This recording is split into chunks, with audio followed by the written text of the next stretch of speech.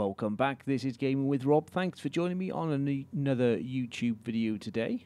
We bring you lots of RTS content, so please make sure you smash that subscribe button and join us on our up-and-coming videos. Today we're going to take a very sneak peek of a new game coming up towards the end of 2024, which is Hollywood Animal.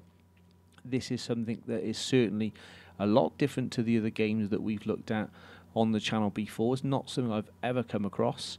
I've got an official trailer which I'll play later on. It's about 7 minutes long and it looks kind of good.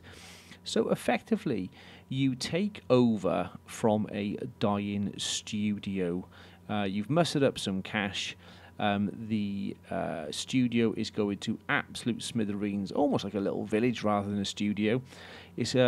It's dilapidated, it's got a poor reputation, it's halfway through a movie, and effectively they've run out of money. You basically have enough cash to take over this, I call it a studio, it's like a little village really. You get enough money to take over this village, this studio, and you effectively have got to make decisions to finish the movie that's currently in production. It looks like an absolute shower of poop, and somehow you've got to muster up this this film and obviously make a bit of cash because you haven't got a lot starting off with. Try and make it a success and deal with all the issues that you have with superstar actors going AWOL and the movie maybe not going the way that you would like it to go. So you've got to effectively possibly rewrite the script, deal with the directors, deal with the actors, deal certainly with the budgetary requirements, and of course everything is just crap. So you've got to kind of build this studio back up. From the music production to the stage, the lighting, etc., etc., etc. I don't know a lot about the game, other than reading a little bit of the forums and obviously watching the official trailer. I'm led to believe this is due to come out during December of 2024. However, we all know what it's like with up-and-coming games. As I stressed about Football Manager 25 being delayed from November now to March 2025, this can happen. This looks like a decent game. Sometimes with these type of games, you can't get successful with it. It's like having a survival game where you just know you're going to die. It's just going to happen. It's just a question of how long you can last for. And it's not always my favourite type of game. I like to have success, I like to have achievement, and surviving 15 rounds as opposed to 20, I don't really get a lot from that. I do prefer the Command and Conquer type games, or the Tempest Rising, the game coming up that I reviewed recently, where you can actually achieve something and win the battle at the end of the day, or win the trophy, or whatever it may be. Anyway, this is Hollywood Animal. Take a look at the official trailer, drop me a comment in the section below and let me know what your thoughts are. There is one immutable fact in the world of cinema. Undeniable, absolute, immortal, sacrosanct. Something that exceeds mere ideas, technologies, and individual people. Something greater than even the sum of all its parts. And that thing is... you've always got to make a quick buck with a shameless sequel. That's what calls us here today. Our last film, Dexter Storm, was the surprise hit of 1959. But if we're going to release a sequel, we'll need to pick that upgrade. Sure, we can spend some extra money and influence points to speed up the process, but it's still going to take some time. Time enough to get everything nice and ready.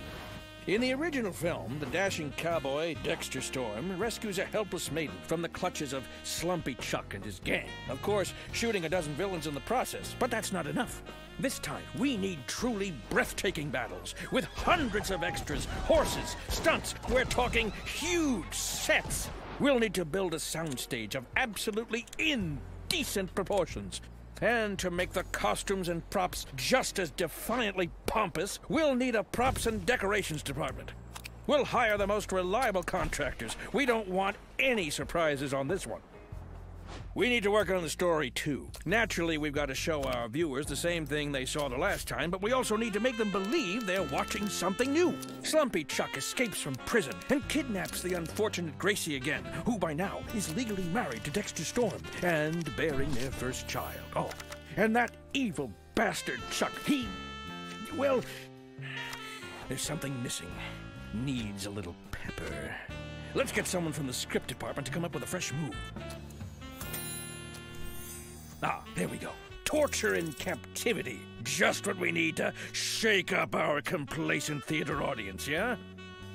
Of course, Chuck got a little carried away when an enraged Dexter Storm storms the bandit camp alone. Gracie is already dead, and Slumpy Chuck has escaped. Dexter chases him through the desert for 5 days and 5 nights, and finally puts a bullet in his forehead. But revenge won't quiet our hero's burning soul. In the end, Dexter Storm goes in search of new adventures. You know, in case we want to milk this rubbish for another sequel.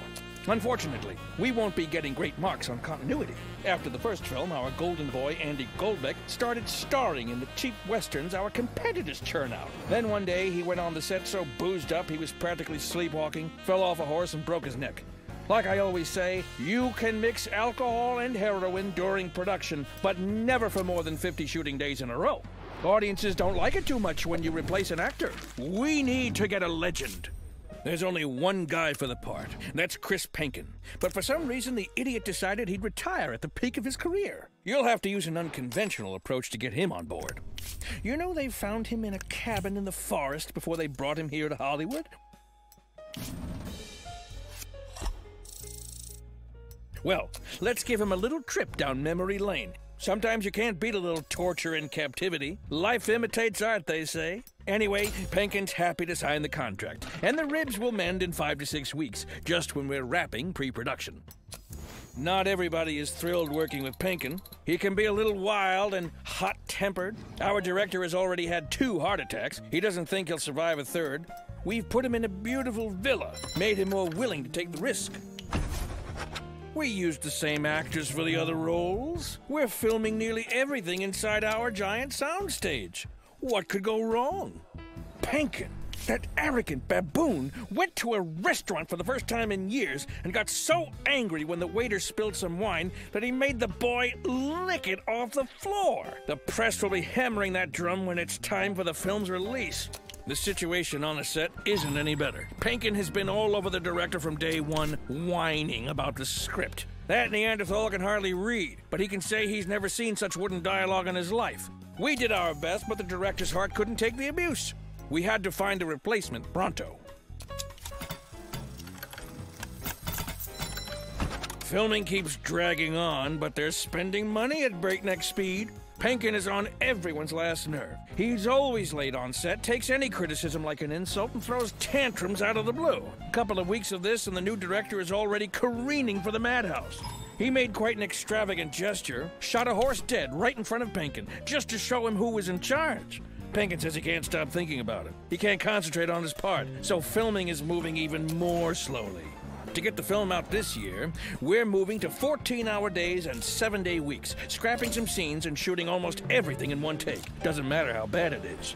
The crew has been on edge for a long time, so to help smooth things over, we're increasing the level of landscaping.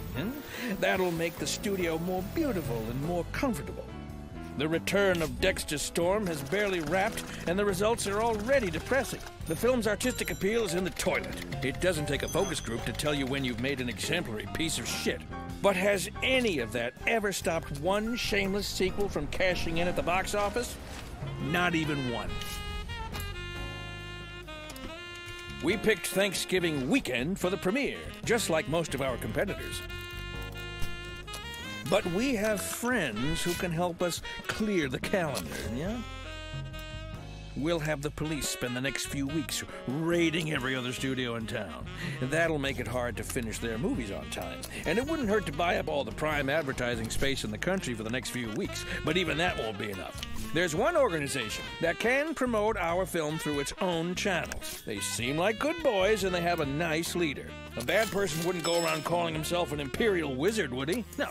Aside from that, we just need a handful of cash to cover up that scandal with Pinkin at the restaurant, and we are ready for release. The critics see right through it, but the audience loves it. After all, we told them it's exactly what they want. The first month at the box office, the studio raked in a record $29 million. The film will keep printing money for at least a couple of more months. But that's not the end of it. Because in the world of cinema, there's one immutable fact, undeniable, absolute, immortal, sacrosanct. Something that exceeds mere ideas, technologies, and individual people. Something greater than the sum of all its parts, and that thing is... you can always make extra money on the merchandise.